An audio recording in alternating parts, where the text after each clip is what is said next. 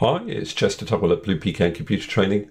In this video, we're going to write some VBA code to move a workbook from one folder to another folder, effectively archiving the file.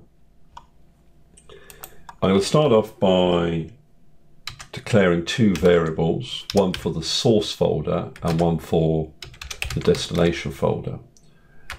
We'll declare them both as strings because they're going to hold the path of file names. So destination folder as string. Then I need to define the paths for each of those variables.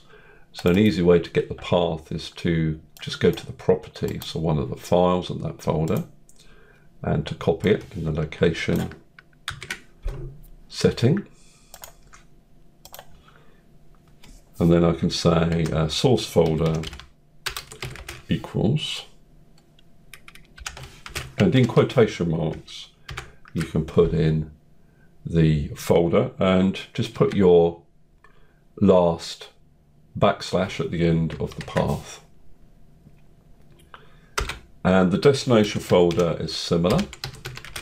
So I can paste in that same path and just change the name of the folder, which in this case is archive,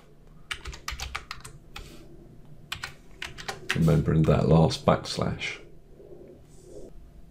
Now, to move the file, we actually use the name function, which you can use to just rename a workbook. You can also use it to redefine the path for the workbook, which would essentially move it. So to do this, we can use those variables that we've already defined. So we can say S folder, but then you need to concatenate that path with the name of your file. So we can say April 2018 .xlsx, and then you say as, and then you state your destination folder, your destination path and name. So we can say D folder ampersand.